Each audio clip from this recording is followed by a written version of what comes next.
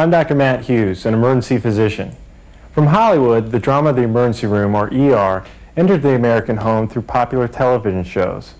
And while life-threatening situations in medical drama make for great ratings, they aren't purely the results of Hollywood scriptwriters. They occur every day in emergency rooms throughout the country. But the gunshots, car accidents, and heart attacks aren't all that the emergency department manages. In fact, a very large part of the emergency department's daily routine involves tending to the fevers and colds, aches and pains, and bumps and bruises of everyday life. The ability to manage all patients that comes through its doors and simultaneously care for the minor illnesses and injuries as well as the life-threatening conditions, from the sniffles to the shotgun wounds, makes the emergency department an extremely sophisticated and complex healthcare resource. This mix of patients and their conditions is something that I see on a daily basis. However, to the patient, the emergency department may seem a bit overwhelming and complicated. This instructional video explores a typical emergency department, shows you its basic features and functions, and walks you through the process of caring for patients in the ER. In other words, by the end of this segment, you should have a better appreciation of just how the emergency department goes about seeing its patients. Patients typically come to the emergency department by one of two ways: independently, accompanied by family or friends, or by an ambulance, which can be either auto or helicopter transport. Next, regardless of how they arrived, patients are assessed by emergency department personnel through a process commonly known as triage. Here, a brief description of the problem is recorded. Vital signs like temperature, heart rate, blood pressure, and respiratory rate are documented, and when appropriate, a focused physical exam is conducted.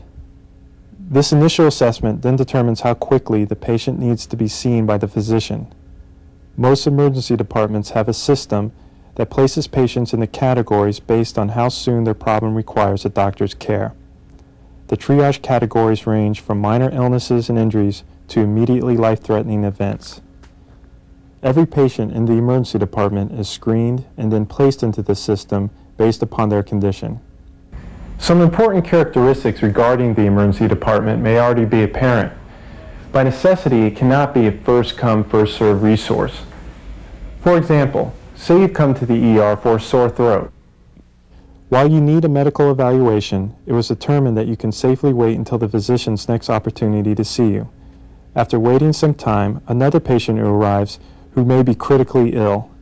This patient will be seen before you because of his condition, despite the fact that you arrived first. Let me stress that this method of classifying patients does not minimize complaints or devalues patients' time by requiring a wait. No complaint is trivial, and everyone's time is important. The emergency department system simply allows the sicker or more severely injured patients to be seen earlier.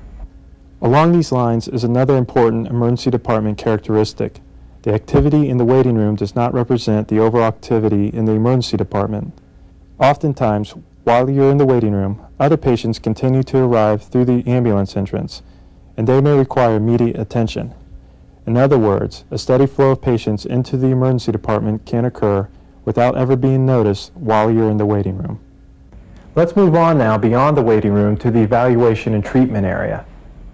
Once in the evaluation area, a thorough workup begins to determine the nature of your problem. Here, a history is taken, a physical exam is performed, and when indicated, diagnostic tests are ordered. Again, the type of problem determines how much time and resources are dedicated to individual cases. For example, a sprained ankle may take only several minutes to diagnose and treat. However, a severe car accident may require large amounts of time, resources, and personnel.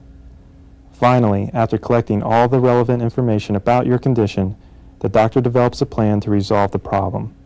This typically involves treating the immediate problem or arranging further evaluation and treatment either in the hospital or in a clinic. That's it. That's the system. Patients arrive, are assessed, categorized based on their condition, and then evaluated and treated according to their priority, with the ultimate goal being the provision of high-quality health care in an efficient and organized manner to all patients.